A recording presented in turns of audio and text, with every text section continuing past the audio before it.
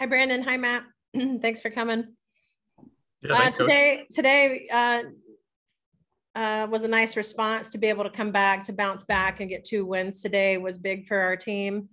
I enjoyed watching Mac Bozel hit some more doubles. I'm so proud that she was able to set the career double record over the weekend, and she added some more to her hat today, which was great.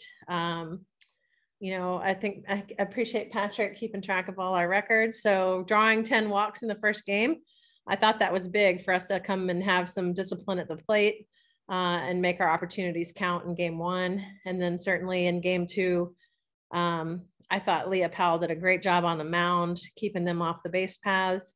And then Cass came in with the big grand slam to finish the game. So I thought it was a nice response. Hey, Bev, just going off the 10 walks, you mentioned Sunday at the end of the Arkansas game, you weren't quite happy with the approach there in the bottom of the 7th. What was kind of your message in the last 24, 48 hours to, be a little bit more patient at the plate? Well, truthfully, just the way time works is we haven't had a chance to practice. It was a day off yesterday. We did COVID testing and then back today with a double header. So we haven't had a chance to work on physical things that we want to talk about. But we talked about the mental side today and just the response and what it means for us to come back and the level we want to be at. So we're really attacking the mental side for us. And I think that could be a difference maker. Coach, going off of that, we just watch from the outside. You guys obviously live it, and it's so much different. How difficult is it after a tough weekend, no practicing, like you said, to come out and try and rebound with wins? I mean, how hard is that?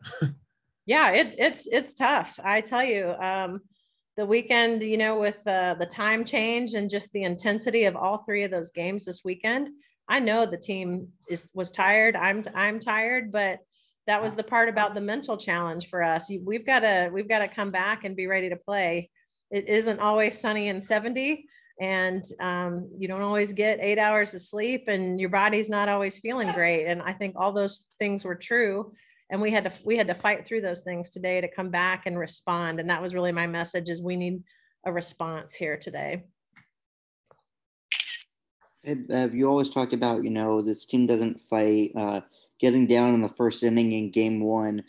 Just kind of how have you guys been able to get that mindset so early in the season? Well, we're a group of competitors. Our team's going to compete until the last out. Now, I tell you something, giving up runs in the first inning is something we need to be better about. How we start, I think we've been slow to start. So that's something we certainly need to work on from a pitching and a defensive standpoint. But I tell you, our offense, we don't have any quit, and we'll be swinging until the last out. In game 2 there, 3 hit by pitches to load the bases. Have you ever kind of seen that in your coaching career before? I don't think I've seen that before. And if I have, I've forgotten. I've been doing it so long, but I'm glad we were able to capitalize there. I kind of asked Cassidy Croup this, but, Bailey Bentonball, we've talked a lot about her. Carson Oakes, great performance today. With their freshman years cut short, how do you think, they're adjusting in their second year with their, like I mentioned, their first year cut short? Yeah, I think, we have a growth mindset here, and I think our pitchers have continued to grow and develop. They didn't get a lot of the SEC type play last year, but they got innings, and I think we're going to continue to improve every time they get out there, and I think they'll be fun to watch. Mm-hmm. Champ is here with us.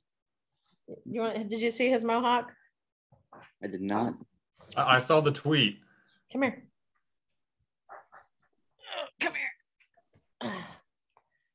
Champ Champ got a mohawk. Patrick got him fired up in there. Can you see his mohawk? Since we got him on, they arrived in San Antonio today. You got a message for Dawn and her team as they get ready for the tournament? Yeah, go get them. Go get them. We'll be cheering for you guys. So Champ brought us good luck today. We'll be cheering for him in San Antonio.